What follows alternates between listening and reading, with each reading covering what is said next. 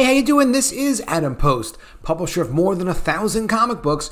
Today we are talking about how non-woke movies are topping the box office, even though these movies have come out months ago. And actually, Spider-Man came out in 2021, so it's not a new movie. But those two are actually doing better than everything else that's out there. All the other Marvel, you can't even compare it to a Star Wars movie because they don't have any Star Wars movies out right now. So this is coming from Breitbart. Let's get into the article. Before we do, be sure to subscribe to the channel. Click the bell for notifications. And it's a huge help for me when you do a thumbs up. Really appreciate you.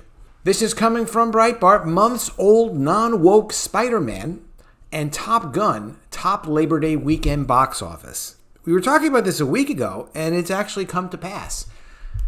How hungry are Americans for non-woke movies? So hungry that the non-woke Spider-Man No Way Home and non-woke Top Gun Maverick are this weekend's kings at the box office. How unprecedented is this Labor Day weekend's triumph of the non-woke? Well, No Way Home was released nearly 8 months ago and has been available on home video since April 12th. On home video since April 12th. You do not need to go see this movie in the theaters. You can just watch it on home video. But it's been out for 5 months. Top Gun Maverick was released nearly 4 months ago and has been available on home video for weeks. Nevertheless, No Way Home sits at the top spot with a 4-day gross of $6.1 million, which brings its total domestic haul to $811 million. Worth thinking about. Coming in second place is Top Gun Maverick with a 4-day haul of $6 million, which brings its total domestic haul to $700 million. Pretty close. And the non-woke Spider-Man No Way Home is the third highest domestic grosser of all time. Top Gun Maverick sits at number 6. By next week, it'll pass Black Panther and perch at number 5. But how is this possible when Thor Love and Thunder, with a $340 million gross, is a woke-tard fest with homosexuality and nonstop ridicule, the very thing Top Gun Maverick celebrates, which is masculine competence? How is it possible when Lightyear, with a $118 million gross, not good for a Disney Pixar film, served up the same sex kiss that no one asked for in a kid's movie, much less a Toy Story movie? But how is it possible when Secrets of Dumbledore, at a $96 million gross, went the full gay? After all, we're talking about a freaking Harry Potter movie. Even Michael Bay went woke with Ambulance, which grossed only $22 million. And how about Eternals, with the heavy-duty man-on-man action grossing just $164 million? Did better than Lightyear, I guess. That's not good. That's a Marvel movie. They're supposed to be doing bigger numbers than that. The liars in the entertainment media will tell you this is no big deal, and it doesn't represent anything. After all, there are no new titles released in theaters. You see, the box office is going through a drought, so naturally Top Gun and Spider-Man jump back into the top spot. Except, more than 40 new movies have been theatrically released since July 29th. The problem is not that there's a drought of new movies. The problem is a drought of new movies people actually want to see. Normal people that want to see normal movies. You might be asking, where are the tried and true blockbusters? The awesome franchise movies we used to count on every month? Well, they've all been killed off. They killed off Star Wars, and they're in the process of killing Marvel. They killed Terminator, Men in Black, Charlie's Angels. Charlie's Angels I did a video about a couple of years ago. That movie was so... The director told the actresses, just wear whatever you want from home, whatever you feel comfortable in. They didn't even have wardrobe. That's insane. That is something I'll never get over. But also, Suicide Squad, they ruined. Harley Quinn, Space Jam, Black Widow, Eternals, Toy Story, Independence Day, Kingsman, Shaft, X-Men. But hey, good luck with the new Black Panther. It's supposed to have a lot of great female characters, probably talking down about men. Hard to believe, but yes, non-woke movies still make a lot of money.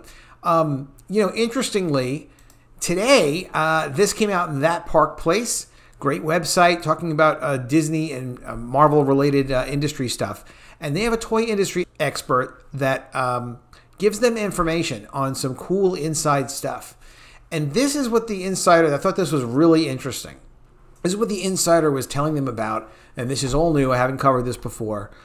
A toy insider with major connections is reaching out to that bar place again with impressive details.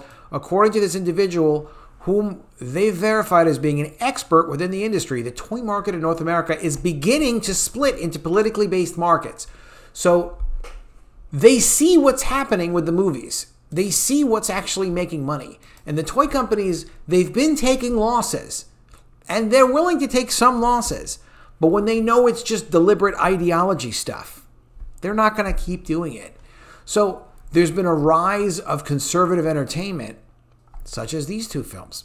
And that fits in with what's actually selling in the toy industry. So here's some criteria that various studios and merchandising partners are working with in regards to what corporations believe is a new movement.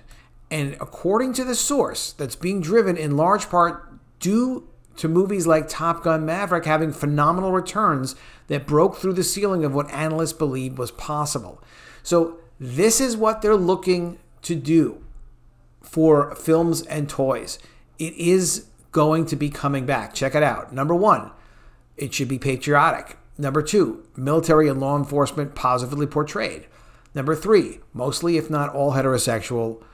Number four, no spotlight on alphabet issues. 5, marriage and family units seen as positive institution. Kids love and admire their parents. Parents sacrificing for each other and their kids. How it is in the real world. Number 6, communities seen as unifying, institutions shown as positive. Number 7, multiple white males in cast can be majority in leadership roles. 8, feminine good-looking women, masculine men. 9, hero archetype is intact. Most important thing to me. 10, firearms not seen as inherently bad can be shown as a means of protection. This will mean there will be toys and there will be films, more of them coming out this way. The toy companies need the toys because this is the kind of stuff that sells. And the film companies, they're into making money.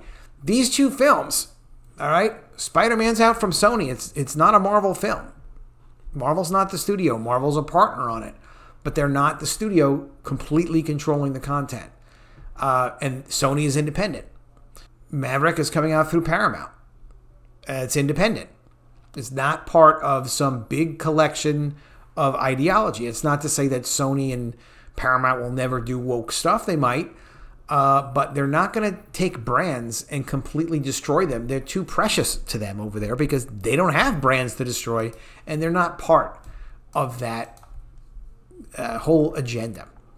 Now, also kind of interesting, coming from Bounding into Comics, Amazon confirms a new review system preventing users from leaving feedback on The Rings of Power, their new series, until 72 hours after its premiere. Claims a waiting period is introduced to stop review bombing from trolls. Amazon couldn't take it. They were getting too many negative reviews. So in the latest move by Hollywood and corporate America at large, for that matter, to silence dissent against their narrative acceptable products, under the loose guise of fighting internet trolls, Amazon has unveiled a new initiative to delay user reviews for any given piece of content added to their Prime Video service. Well, that's great. Then they can't get any negative reviews, right? Its existence confirmed to by Variety by Amazon representative on September 2nd after users of all opinions towards the series noticed their criticisms were not being automatically listed under the Lord of the Rings, Rings of Power.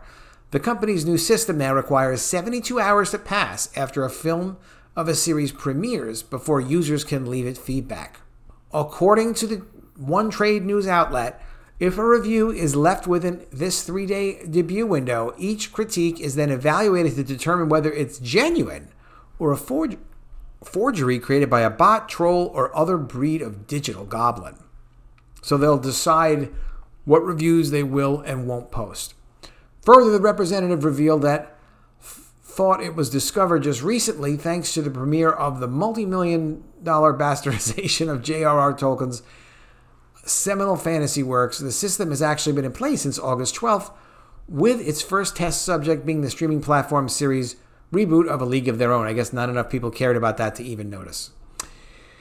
Notably, in support of Amazon's performative fears Variety pointed to the stark contrast between the series' current 84% critical and 34% audience rating on Rotten Tomatoes as evidence that Rings of Power would see, in fact, had already been the victim of review bombing. Just because critics like it doesn't mean the audience likes it. The critics go in looking for something else. However, this disingenuous framing of the audience scores ignores the fact that while many of the series' negative reviews were left by those who understandably rejected the Rings of Power solely for its wanton butchering of Tolkien's vision, a vast majority of them came from fans who, as evidenced by the direct critiques of the episodes themselves, gave its premiere a chance and still found themselves disappointed. So I'm going to have a link to this article as well. You can check out these reviews for yourself.